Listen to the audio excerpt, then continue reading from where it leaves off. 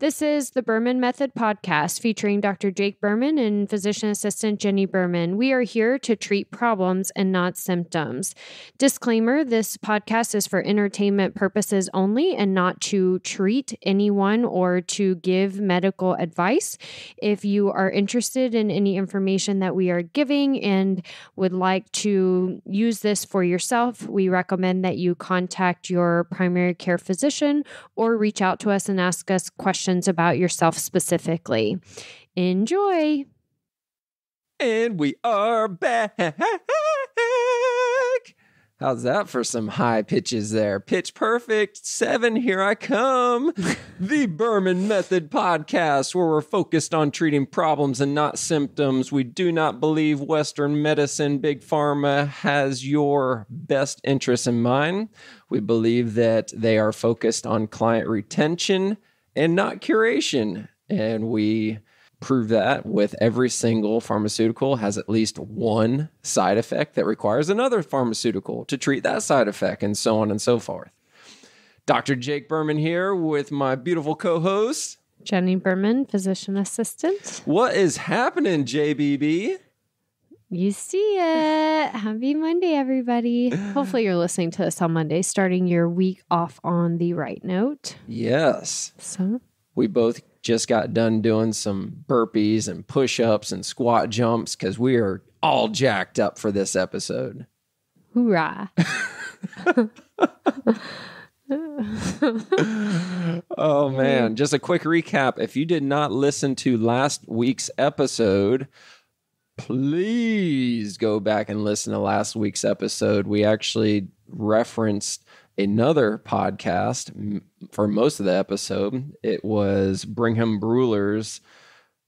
He's the owner, founder of Ways to Well, which is a clinical compounding pharmacy out in Austin, Texas, and he was the guest on the Joe Rogan podcast. So please go back and listen to it. It is one of the best uses of your 3 hours. It is a 3-hour podcast. However, oh my goodness, does he expose some things that are happening to you every single day? And it's all fact-checked. It's all got references.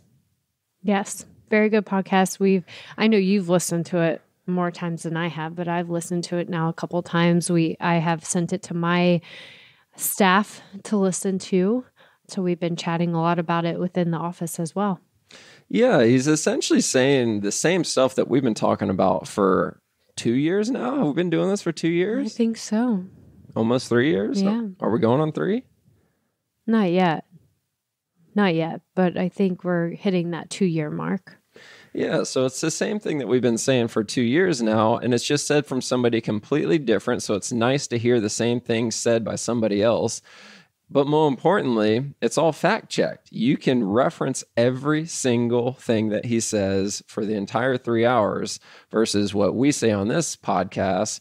This is just like my opinion, man. Right. If there's any Big Lebowski fans out there. Yeah. So we say everything based on our opinion, however... Our own research. Our own research, right. Exactly. I was just going to say that. So yes, we do our own research, and I'm researching all the time. And in fact, I've already mentioned that I'm doing a fellowship through the Academy of Anti-Aging Medicine, so A4M. So we're doing a lot of our own type of research, but at the end of the day, if we're saying it without posting our references, then it's our opinion. Yeah, it's our opinion.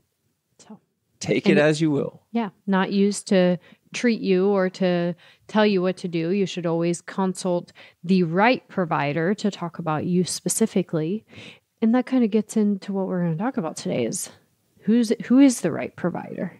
How do you know what the right provider is? How do you start? How does everybody, or let's say it this way, how does 95+% of Americans start to find the right provider? Google? No. Oh, primary care? Yeah. See their primary care and how do they find their primary care? Oh, the insurance tells them who to see. Yes. Are they in network? Right. Are they in your network? Yeah. That's how 95+% of Americans start to find the quote unquote right provider. You're being told who the right provider is by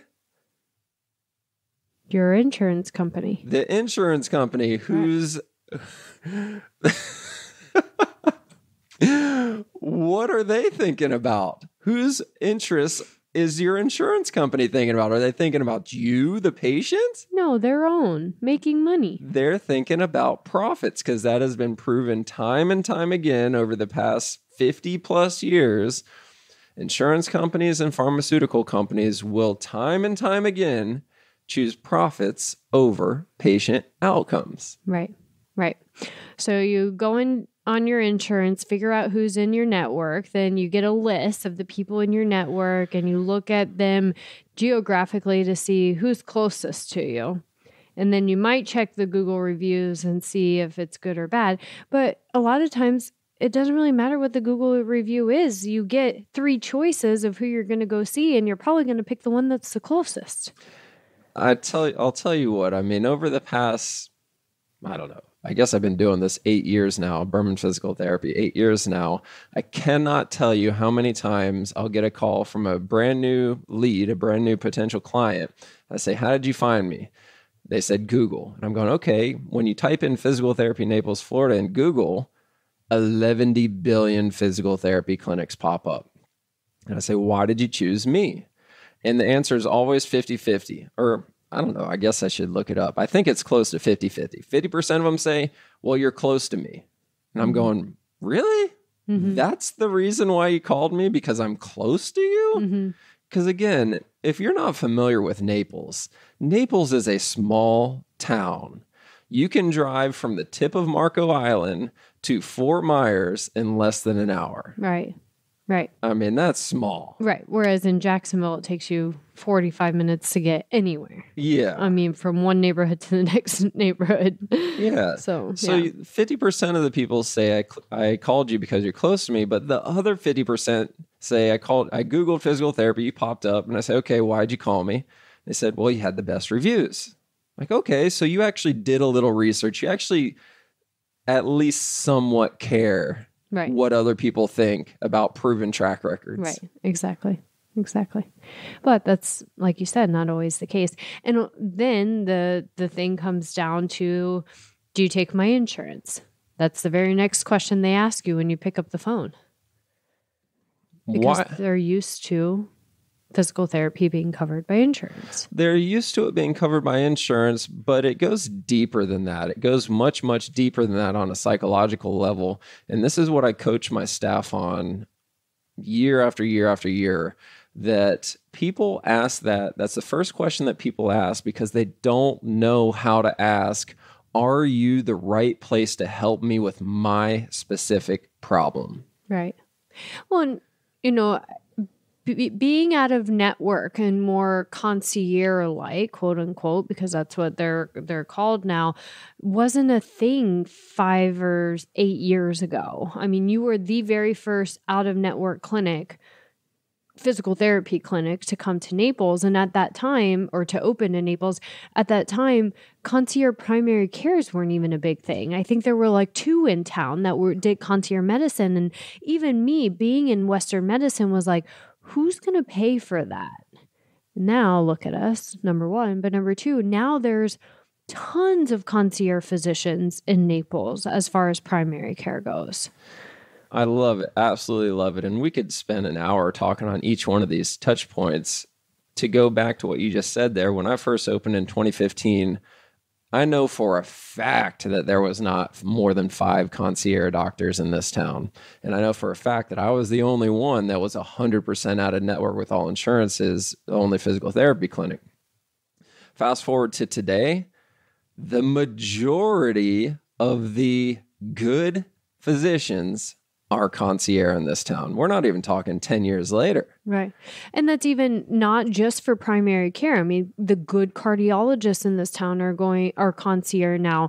The great endocrinologists in town which there's not many endocrinologists in all of Naples or Fort Myers, are concierge now, which is putting a lot of people in a tough situation where they're like, well, my endocrinologist just went concierge. Now what do I do? And that's where we have to have the conversation of, you have to pay for your health. You have to invest in your own health. And if your insurance isn't going to get you to the right person, then you might have to invest a little bit more. Not might. You have to. You do, yes. You have to. That was one of the biggest take-home messages that I wanted people to get from last week's episode with the Ways to Well references is he said the quote on there, and I'm taking this and I'm running with it forever. He goes, you have to look at health insurance like car insurance. Car insurance is only there for that catastrophic accident. Health insurance is only there for that catastrophic accident. Car insurance is not going to pay for your oil change. They're not going to pay for you to get your tires rotated. They're not going to pay to change your air filter. They're not going to pay for those things. But you pay for them because you want to keep your car running as good as possible for as long as possible. You don't even think about it. Right. Same thing with your health. It's the same exact thing with your house. Right. You've got home insurance that covers Hurricane Ian, or at least that's probably a sore subject because I know a lot of people didn't have coverage, but just go big picture. You've got home insurance to cover floods, hurricanes, catastrophic events. Mm-hmm. You don't have home insurance to pay for your AC service. Right. Or the handle on your microwave breaking. Yeah. That we've been dealing with. You don't call your home insurance carrier and say, I need to get my septic tank drained. You don't call them for these things. Right. But then for our own healthcare, we're expecting our insurance to cover our blood testing other than just the basic 3 lab tests that our primary care doctor does. That doesn't give us any real insight to what's going on internally inside of us. We expect our insurance to pay for our nutrition counseling. Okay, yeah, your insurance is going to pay for you to see a dietitian 3 times over the next 12 months. What good is that going to do as far as keeping you held accountable and actually giving you the information and the guidance that you need? You can't learn everything about your own personal diet in 3 visits. It's going to be a cookie cutter meal plan. Absolutely. So the best way to look at this is if you don't make time for your wellness, you will be forced to make time for your illness. Now, that is a high level, 30,000 foot view of what we're talking about here. If you do not make time for your wellness, you will be forced to make time for your illness.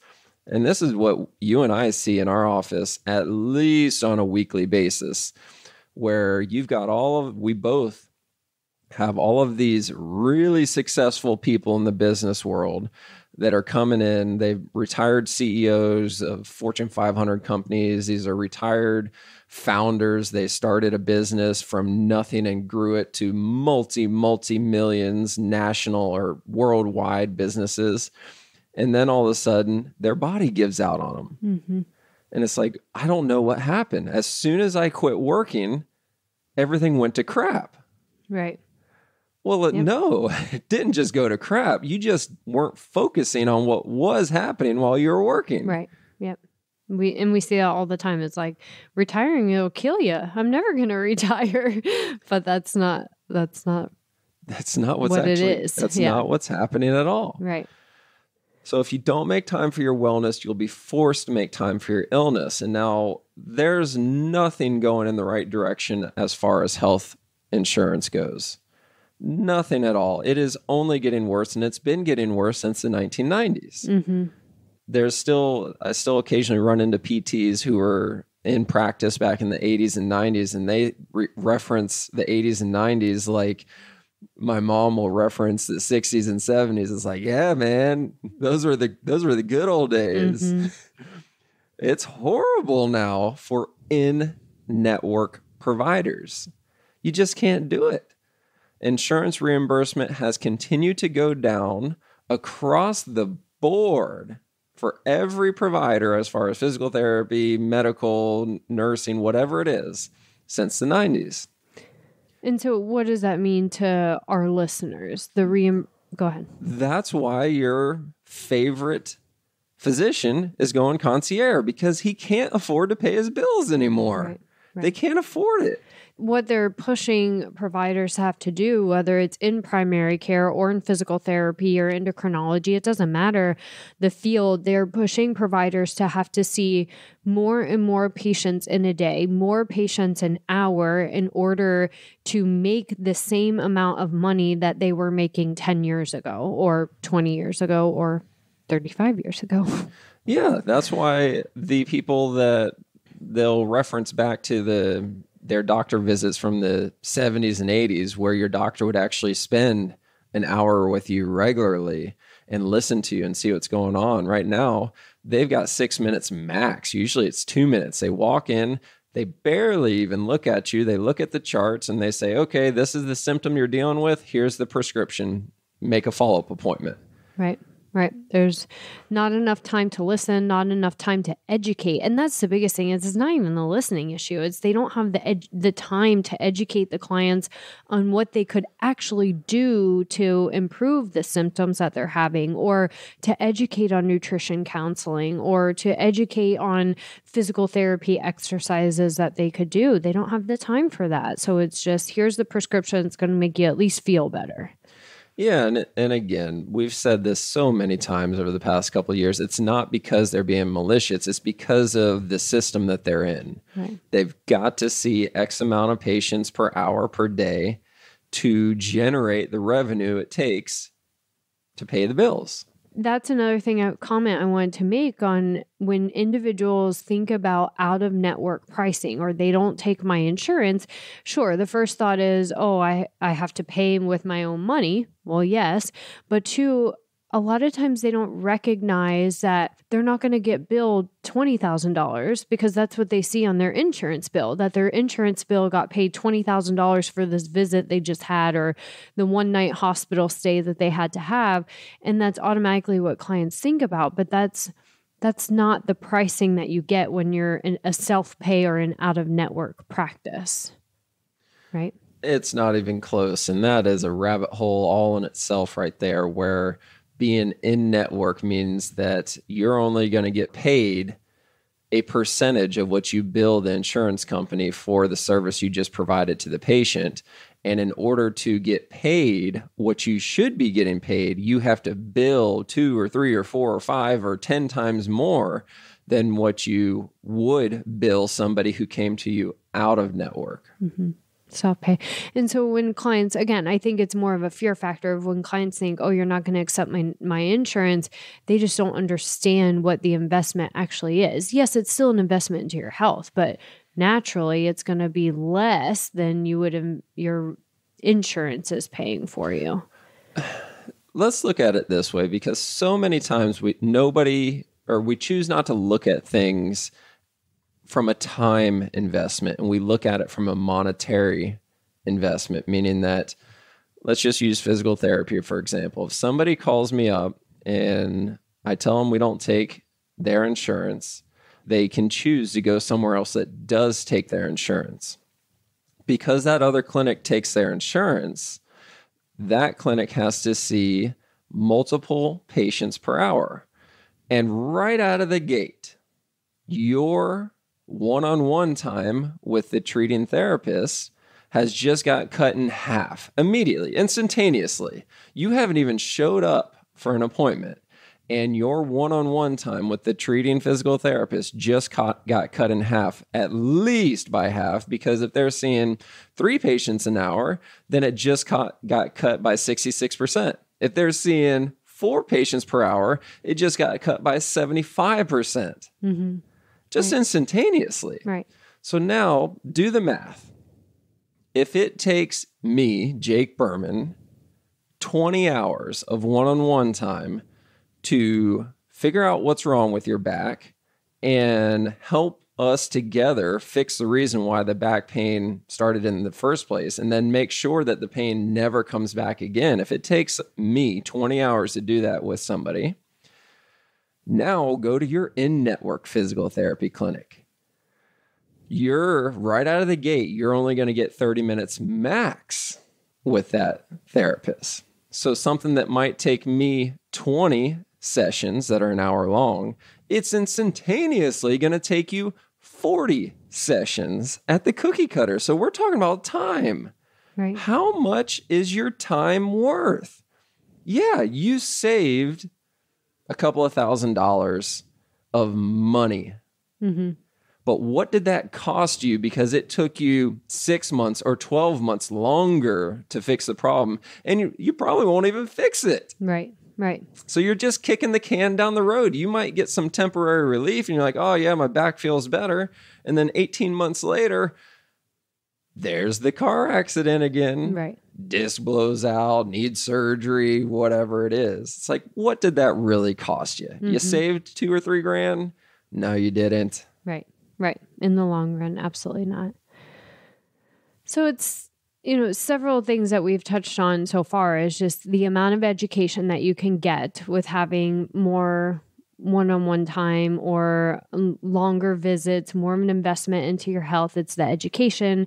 It's the ability to be able to treat problems and not symptoms. And that's something we've talked about in the past, actually, that we haven't even touched on today, is the fact that when you're seeing an in-network provider and they're billing insurance, they can only look at you for one thing. So in a primary care world, I went into internal medicine for a little while between switching from Dr. Cedarquist's practice to opening my own practice.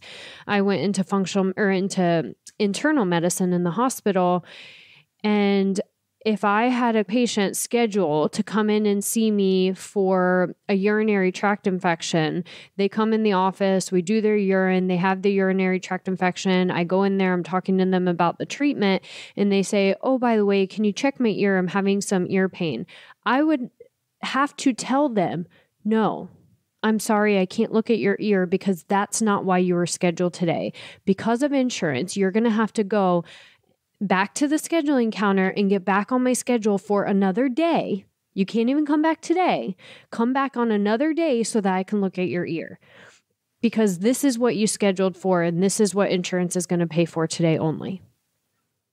I couldn't even help them with whatever else they needed help with because of what insurance was telling me that I could help with. And you have the same problem with physical therapy. If they go in for a referral for their back pain, that therapist cannot look at their hip. They cannot look at their feet. They have to only stick to the back and treatment for the back versus with you guys, you're able to actually look and say, okay, your back is hurting, but it might actually be coming from your hip or it might be coming from your feet. You can figure out where the problem is and treat the problem and not just the symptom. Exactly. I think a good summary to say about all of this is insurance dictates the care that you'll get because the provider will only give you the interventions that are covered by insurance. It's that simple. I'll never forget it. The last clinic that I worked at that was in network, this is no fault of the owner at all. This was just the situation. I remember that I was billing units. I forget what it was. I was billing either manual therapy it must have been manual therapy.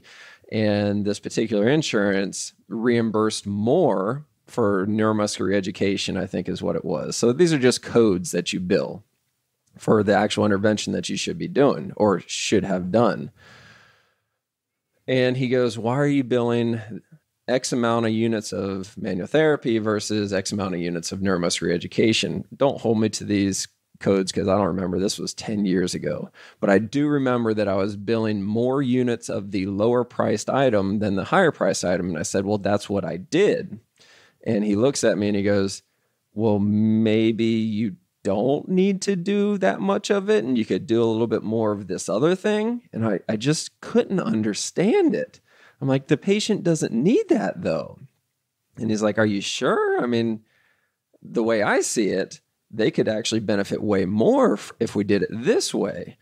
And again, this is no fault of his own. And he is very right in hindsight. Now that I'm a business owner and I see all these things, there would have been no difference in the patient outcome had I chosen to do this one thing versus the other thing, because it really didn't matter at the end of the day. I had to see multiple patients per hour. So it didn't matter to the patient. What it mattered to was the business. Right. And I'm going, what the hell is the point of this? We're supposed to be doing this for the patient. But at the end of the day, it doesn't do the patient any better or any worse, whether I choose this or that. And I'm going, this just does not make any sense at all. And my brain was in a pretzel. I'm going, this is not right. This is a broken system. And now I'm looking at the business owner being stressed out every other payroll going, where's the money going to come from? Because the insurance didn't reimburse us for all of those visits, whatever it was. Yeah. It's something that we talk about regularly on this podcast. I mean, we've said similar things on past podcasts, but it's just the point that you have to find the provider that is able to do the right thing for you. Not only can do it, but is actually able to do the right thing for you. Treat your problems, not just treating the symptoms. Have the time for the education. Yes. It's going to require you to invest in your health. If you want to avoid illness, if you don't make time for your wellness today, you will be forced to make time for your illness later. There is no way around it. That's it. Yep. I agree with that. Good? Yeah. Happy? What else? Was that it? Yeah, we're already at 25 minutes. Oh my goodness. That flew, time didn't it? flies. See what happens when we're all jacked up. All right. So make sure that you like and subscribe this podcast. Leave us some reviews. We should start getting some more reviews on this thing to help us spread the word a little bit more on this. Share this episode with somebody else that is hardcore, maybe a family member or a parent that's like, we're not going anywhere else because this is our in-network provider. Okay. Well, I'll see you sooner or later. Right. You can't outrun me forever. I'm not going anywhere. Go to the Cookie Cutters RS down the road. I'll be here a year or two down the road when it doesn't hold. That's right. We'll see you when you come back around. Good? All right. Ciao for now. All right. Thank you for subscribing on your social media and podcast platforms to the Berman Method. Dr. Jake Berman with Berman Physical Therapy and Jenni Berman, Physician Assistant with Berman Health and Wellness. You can find more information on our website, www.bermanpt.com for physical therapy, bermanpt.com/wellness for the health and wellness. You can also find us on social media, Facebook, Instagram, and on your podcast platform. So be sure to follow us, like us, subscribe to us. And if you would like any further information, definitely visit our website and reach out to us. You may also find our free reports on the websites as well, where you can download this free information for yourself. Have a great day.